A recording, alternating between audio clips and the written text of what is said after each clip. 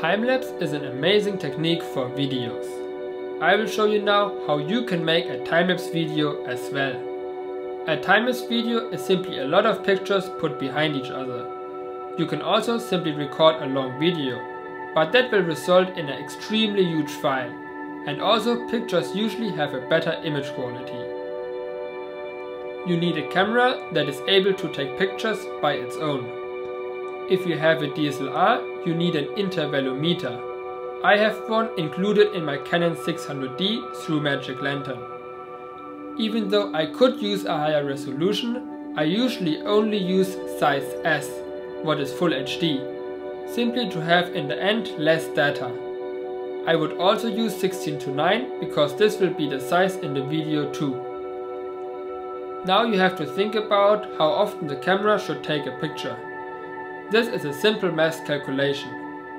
Depending on your settings, your video will have 25 or 30 frames per second. I use 25. So when I take 25 pictures, it will be in the end 1 second of video. If I take a picture all 10 seconds, I will have every minute 6 pictures. This means that 4 minutes of real lifetime will be 1 second in the final video. First of all, you have to frame your camera exactly how you want it.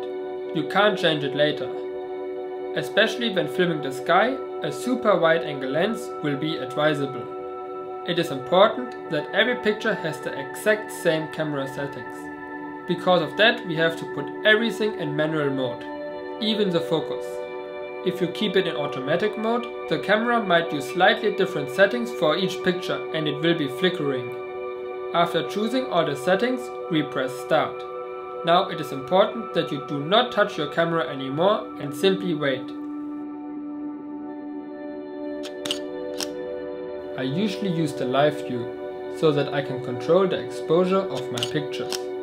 But if you want to save battery life, then you can also use the normal mode or even turn the screen off.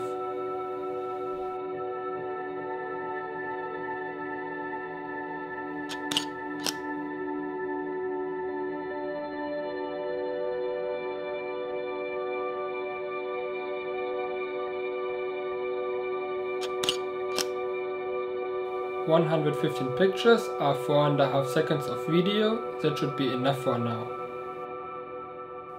It depends on the software you use, on how you continue with editing. In Premiere Pro, I can simply drag and drop the pictures into my timeline. Now I select them all, change the speed to 0.0001, so that every second consists out of 25 pictures.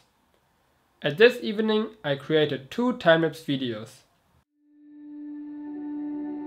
You can see at the end of the second video that even a slight change of the camera will look strange in the time-lapse video.